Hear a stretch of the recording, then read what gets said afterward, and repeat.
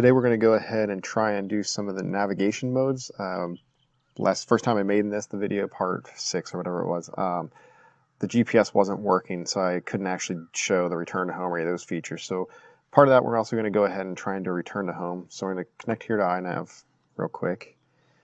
First thing we'll do is look at our advanced tuning. I just want to show you. Down here we've got our throttle and the fixed wing navigation stuff. Got our throttle set to 1400 for cruise. I'm actually going to bump that up because I've put a smaller prop on here. And minimum 12 and 17. So that's just kind of, as it's doing its return to home, it'll use those levels. Other is the return to home settings over here. I want at least or linear. That means if I'm higher than the 7,600 centimeters, which is roughly 200 feet, then it'll come down to that slowly as or linearly as it returns. And I never want it to land. I'm too worried about trees. I don't fly in the prairies or somewhere where you don't have any trees to worry about, so I wouldn't want it to hit a tree as it's trying to land from whatever direction it's coming from. And the rest of these are kind of just let alone. So we'll go ahead and save and reboot that real quick.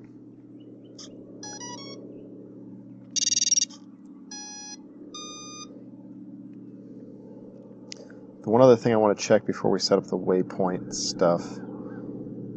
Actually, we'll do a mission first, and then we'll go and check that. So this loads up. I have my laptop hooked up to Wi-Fi, so it should come up with a map. It always loads up at, I guess, 0 and 0, so the equator and Greenwich Mean Time or whatever, 0 latitude and longitude. So you got to move it over to where you're at.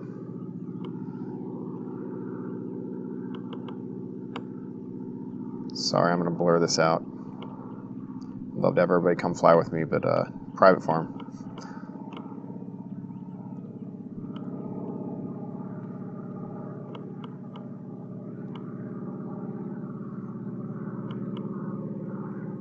So now that we're kind of in on this farm where I'm flying, I'm going to go ahead and we're going to start over here in this corner. So I'm going to set up just a box just to kind of show. So I'm going to put one down here at the end of this lane. I come down here to this corner, put one here to bring it across, and then we'll put this final one here. Gotta jump in here real quick. I just noticed later in the video, later in the day, I guess, as I was doing this, I had an issue where I tried to launch on the waypoint mission and I got a message that said first waypoint too far. So what I went back and looked in the CLI and found that there's actually a command that says the 10,000 is the default, is the basically 100 meters. Your first waypoint has to be from your home location. As you see, my home location was about 500 meters from my first waypoint. So I ended up moving my first waypoint closer, but later I'll change this CLI command. I would suggest, I guess, noting that and changing it if you need that. But just wanted to explain that the waypoints I had set up here just a second ago are going to be a little different than when I actually fly the waypoint mission later in the video. I've not 100% on this. I'm just going off of what I've found. So I always do a save mission of FC, save EEPROM. You may have heard my flight controller just did it. And I'm going to save again and save again. Okay, so we've got that all set up. The other thing I wanted to do was go into the CLI real quick. And I'm going to type get launch. And I want to increase my launch throttle. Right now it's 1600. Type set, paste that in there, and I'm going to make it 1750 because I went from a 6-inch prop down to a 5150, I believe it is, 5152. So I'm going to try and see how that does with this higher KV motor. I'm going to hit enter, save. It's going to reboot us. Okay, so that's going to conclude everything on the laptop. I'm going to go ahead and disconnect and be right back with the goggle view and everything like that.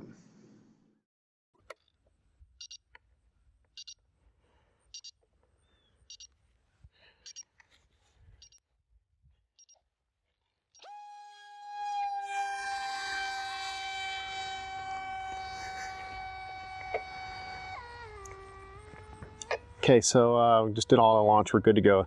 This 5-inch prop is doing nice. Only running 6 amps and 50% throttle and staying in the air just fine. So good to know. It's first time actually trying this prop as part of this also video. So first thing I'm going to try is, let's go ahead and do an altitude hold.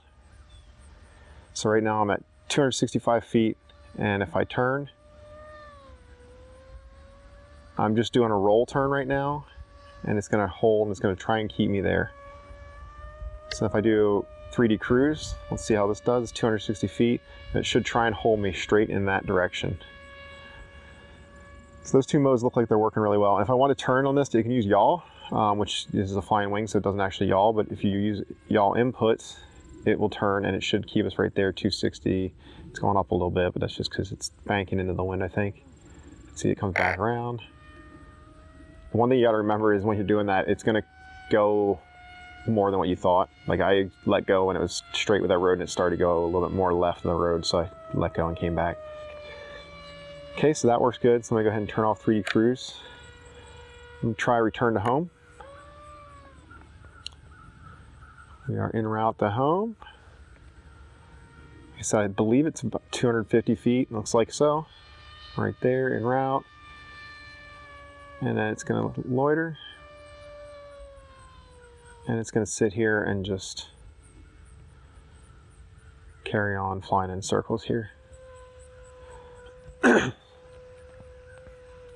Okay, so that's working well. We're still staying 250 feet, loitering over home. Go ahead and turn that off. What I'm going to do now, I'm going to come out this way, gain a little altitude, and I'm going to actually turn off my radio to show what happens when you fail safe. So I am going to, just to help out in case, but I have had this happen before, so I am trusting this setup. Never trust your setup. I only know it works because, like I said, I've had it happen and it worked. And I know that my settings that I have in here are good. Until you know your settings are absolutely good, I would not suggest trying this. So what I'm going to do is bring it around. I'm going to put it back in 3D cruise, headed kind of towards us. Okay, so right now we're in 3D cruise. So what I'm going to do is turn off my radio. The receiver is still connected. So there you go. My radio just shut off. I'm in failsafe, and it's returning to home. So now what happens when you have a failsafe? The aircraft is going to stay in failsafe when you turn. So I turn my radio back on. You have to make sure all your switches are good and all that. Switch warning.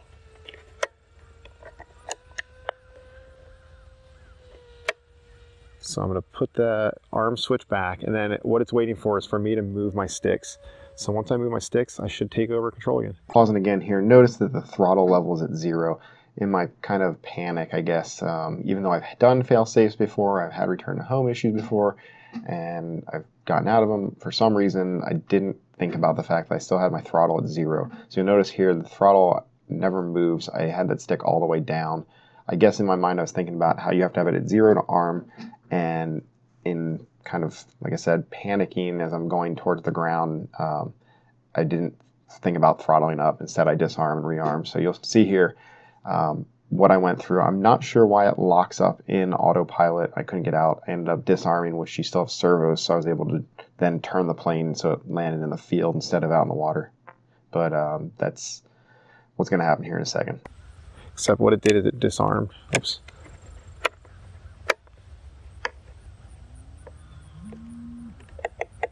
Oh boy.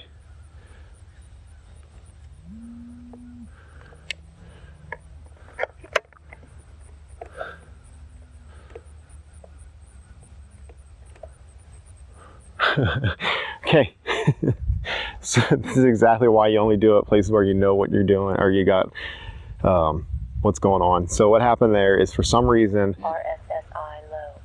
I think actually all I had to do was throttle up. I was at 0 throttle, so that way I could rearm if I needed to. And when I rearmed, it wasn't going anywhere. Instead of just throttling up, I ended up disarming and then trying to rearm. And for some reason, oh, I know, it was waiting. I don't know, it should have undone autopilot. So what we're going to do is go ahead, I'm going to go get my wing, and we'll come back and we'll try the waypoint mission. Let's try this again. So I think now we've got the waypoint set in the correct First position's close enough to us. They are now at a good height. And let's go ahead and try this again. So we're gonna go ahead and auto launch.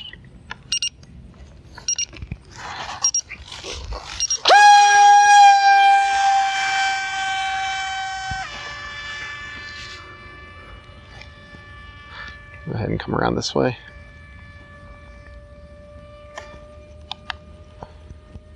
So I'm actually gonna start below, so this should come up.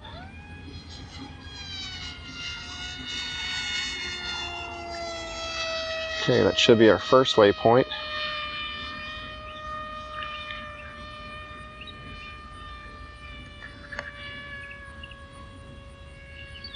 Second waypoint should be about here. Turning left.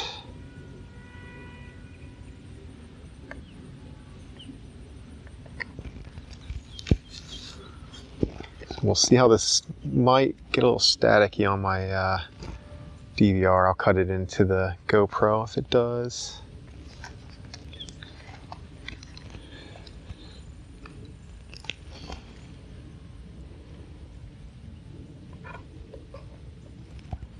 Okay, I think we got about that one.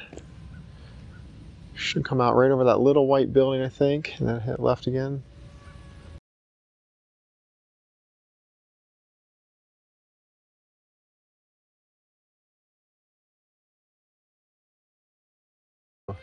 So one thing I have noticed,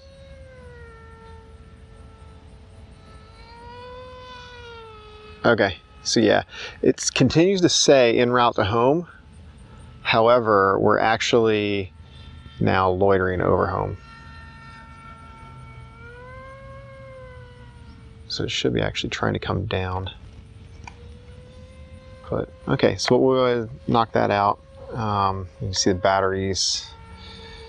Like I said, it's saggy batteries already low, so I'm gonna go ahead and bring her back. And yeah, that's how you do a waypoint mission.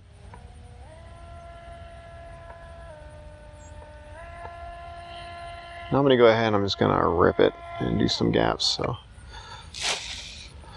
hope you enjoyed this. If you got any questions, comments, leave them down below. Subscribe, all that good stuff.